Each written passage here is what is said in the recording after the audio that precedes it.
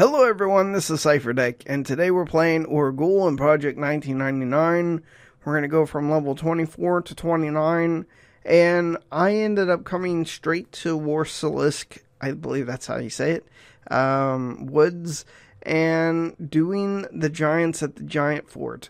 I was able to get in a group pretty easily with Dietrichs and also Vumpel, who we ended up just fear-kiting mobs. I think we did 2 or 3 at a time, and I was doing certain dots, and Dietrichs was doing another set of dots, and then Vumpel was doing their dots, and we were doing this on all of the mobs at the same time, so we were able to continually do 2 or 3, and then we'd rest a little bit, and then do 2 or 3 more. It went for a while, so we were here for a few hours, and we didn't see any forest loops drop, but we were able to at least get money from weapon drops, things like that, and it was worth it. We ended up getting through levels pretty darn fast, so I'm very happy about this area. Probably would have stayed a little bit longer just so that I could try to get a forest loop. Went ahead and came to Mistmoore, the zone that we all love, and probably stayed here a whole lot longer than I wanted to. I think I stayed here till level 26 or so. Was a really good group, made pretty good money off of the gargoyle eyes. Could have probably stayed here and just gone all the way to 30, but I don't like the zone, so I was happy to get out whenever I did. We had a good amount of DPS. I believe we had a enchanter, a wizard, and myself as far as DPS goes. We had, I think he was a cleric or he was a shaman, and of course our warrior and monk. So we were pretty well rounded.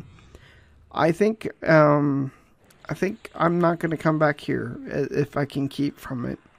A side note, the healer is in a guild called Random Acts, and on live, I was actually in that guild. I was in Random Acts of Kindness, and it happens that one of the guild leaders who came in after I left the game is the one who ended up moving that guild over to this server. So I've talked to them a few times.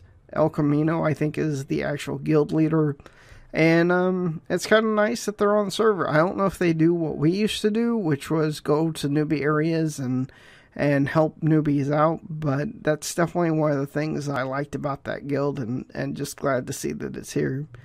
So, like I said, I stayed here until around level 26, was able to get close to level 27, and then I headed out and went to Ocean of Tears, where I ended up killing the sisters, which are 2 mobs that are around level 25-ish, 25 or 26 or so.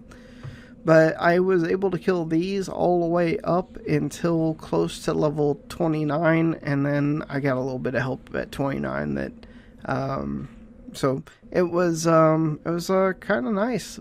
I got probably about 1,000 plat here every couple days, and that's just because I didn't play very often, and whenever I did, I was grouped with another person, so we were splitting money.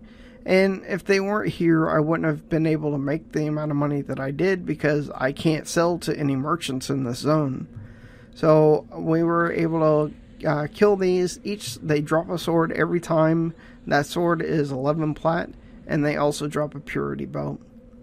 But that's pretty much it. That's what I did for level 29 or 24 to level 29, and I'm probably going to start shortening that length between the time I make videos, maybe every level or every 2 levels, just because it is getting to a point where it's going to take forever to get to another level, because I'm about to hit a hell level. So anyway, guys, thank you so much for watching, and I hope you have a great evening, a great day, and a great morning.